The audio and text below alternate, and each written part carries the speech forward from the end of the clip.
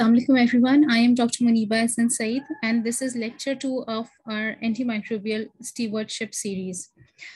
And it's about the 5 Ds of antimicrobial stewardship. The 5 Ds are disease, drug, dose, duration, and de-escalation. So before prescribing any antibiotic, you need to look into these 5 very important aspects. The first one is the disease. So the foremost important question is, does this disease need antibiotic or not?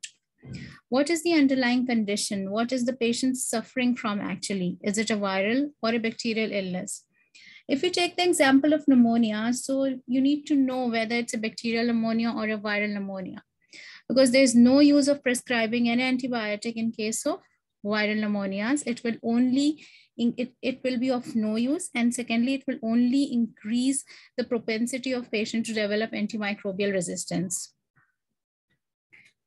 The second most important D is the drug. What's the appropriate drug to treat this?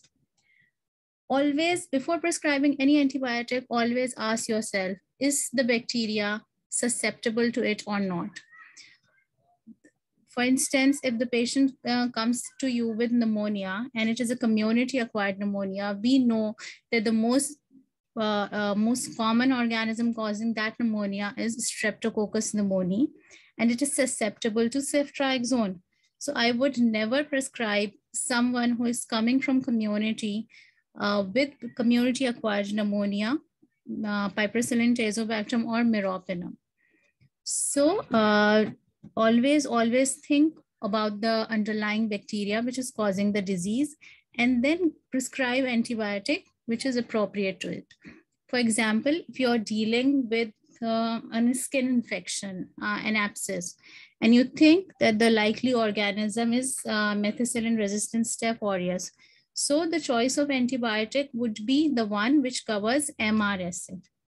So in the next lecture, I will tell you about the different spectrum of antibiotics. But for now, just remember this D.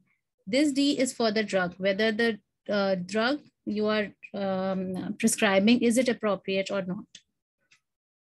The third D is the dose. What is the recommended dose? Always mention the dose in milligrams or grams. For instance, the usual ciprofloxacin dose is 500 mg twice daily. So never prescribe it in once daily dose. Always write the appropriate strength and the frequency. Is it once daily, twice daily, or 3 or 4 times a day? Fourth one is the duration of therapy. What is the recommended duration of therapy? So this you will decide only if you know the underlying disease. If the patient is suffering from cystitis, which is only a urinary bladder infection, the duration would be 3 days. No point of prescribing antibiotics longer than that. If the patient is suffering from pyelonephritis, like kidney infection, the duration would be 14 days. So never undertreat that.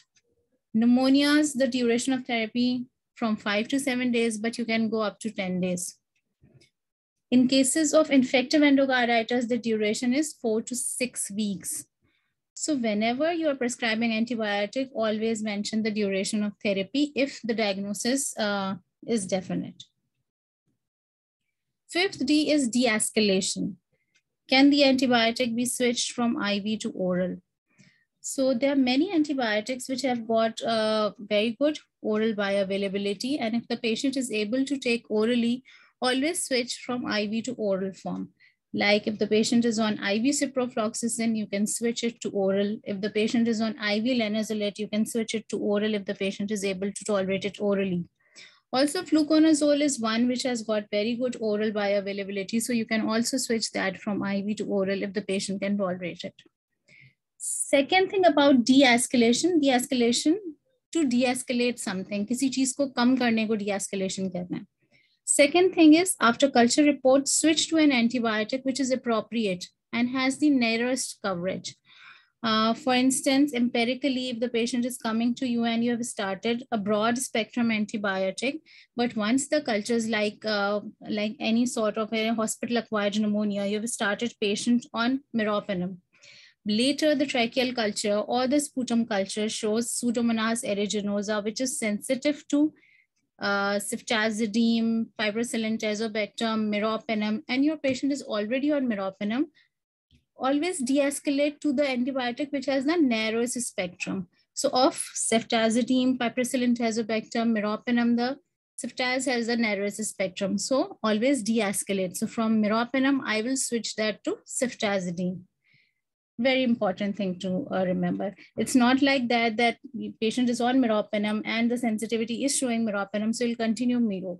No, don't do that. Always de-escalate your antibiotics. So next time, whenever you prescribe anyone any antibiotic, think of these 5 Ds. What is the underlying disease?